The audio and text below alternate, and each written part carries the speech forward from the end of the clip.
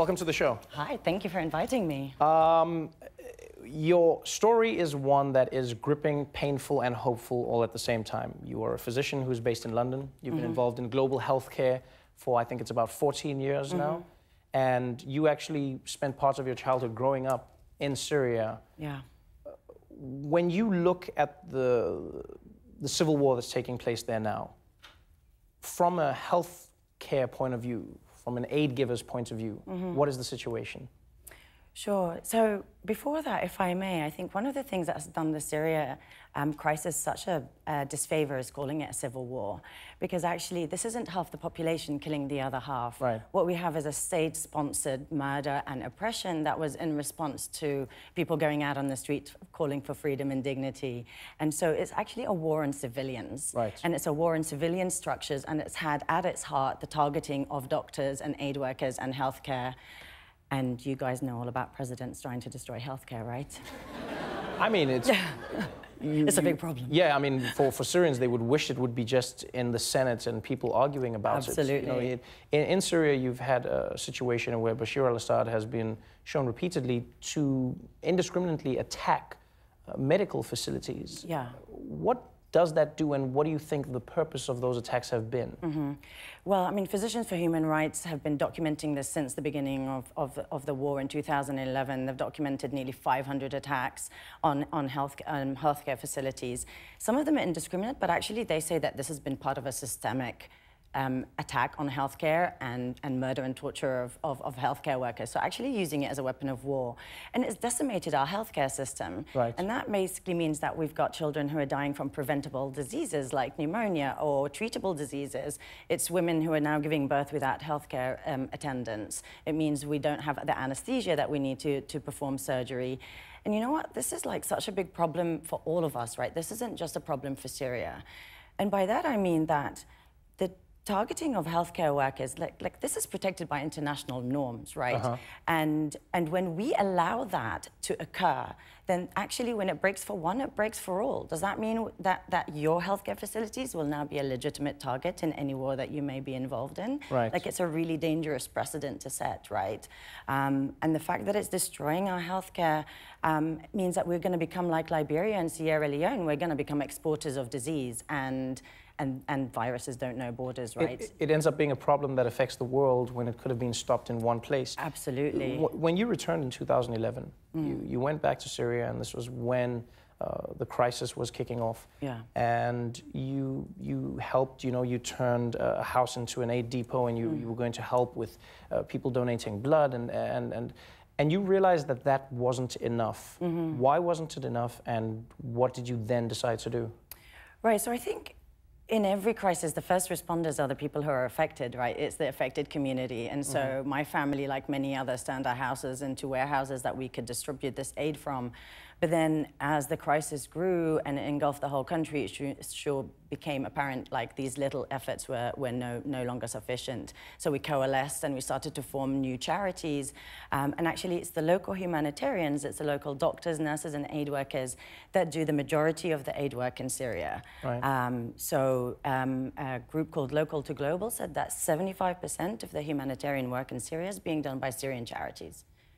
Right, 75%. Like, people don't know that, right? You think it's, I mean, that's the United amazing, but you Nations wish and the that the outside would help as well. But I mean, that is an amazing stat when you think about it. Well, it's amazing, but what's really more amazing, but in a very bad way, is the fact that we get less than 1% of the humanitarian aid budget. Right?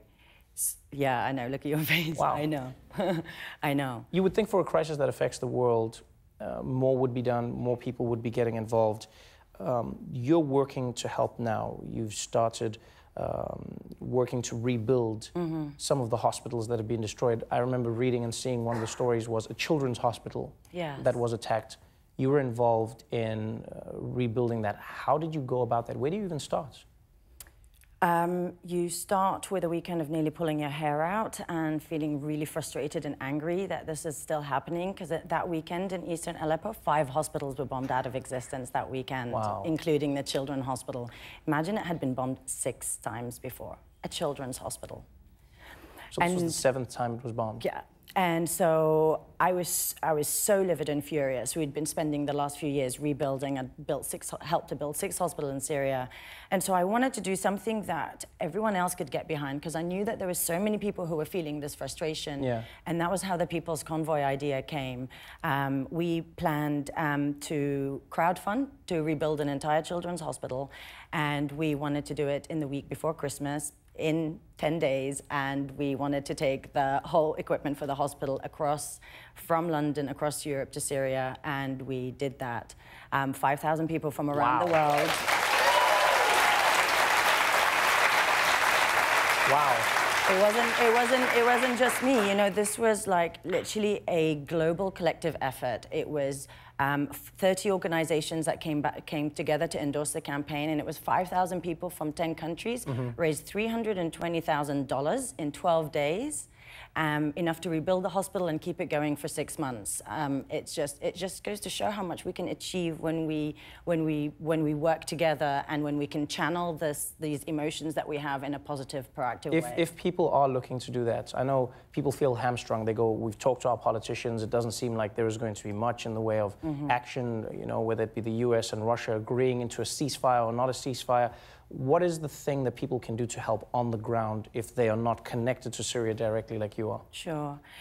I mean, you know, like at CanDo, we believe people are the biggest superpower, and we just need to have a way in which we can harness that collective energy and resources, and that's why we're using crowdfunding, and we've just set up a crowdfunding platform, the first one to provide humanitarian aid in war zones. And we're calling all of you, the engaged citizens of the world, the global humanitarians. And through this platform, we're going to connect you to local humanitarian organizations working in war zones, so that you guys can know exactly where your money is going, and you can trust that it's going to these trusted, impactful local humanitarian organizations, so that we can together provide this healthcare and save many more lives. And I think that's the way to do it, because the big NGOs are so bureaucratic and so slow to move, and they make us feel really detached from the issues, right? And it feels really disengaging and disempowering to just hand your money over and you've no idea where it goes. And this is where you can directly connect. Absolutely, and this way you can connect, but you can also choose which project you want to support. So, you know, the beauty of local humanitarians is they know the communities really, really well, and they know what's needed and how to get it there, and they're creative because they're the ones who are there in the most need. So to give you an example, there's a ceasefire across much of Syria, but there are still, and people don't know, there's about 1 million people who are besieged. Literally like a medieval siege tactic, being slowly starved to death. And so besieged Damascus is one of these areas where there's about 400,000 people being slowly starved to death. So one of our local partners has been working over the last couple of years to grow mushrooms, which we call the meat of the poor. And so they've been working to see if they can get them to germinate and grow, and they've managed to do that. So one of the campaigns we're currently running, for imagine just less than $15,000 is going to feed 800 people in a sustainable way. It's going to teach them how to grow their own mushrooms so that they can feed themselves when there is no other fresh food source there. So they really have got that ability to provide something really effective and really efficient. And I think that's the way that we can all make a difference to people in crisis. Oh, thank you for sharing that. Thank you so much for being on the show. Thank you. For more information about Dr. Hallam's work in Syria, go to candoaction.org. Dr. Rola Hallam, everybody.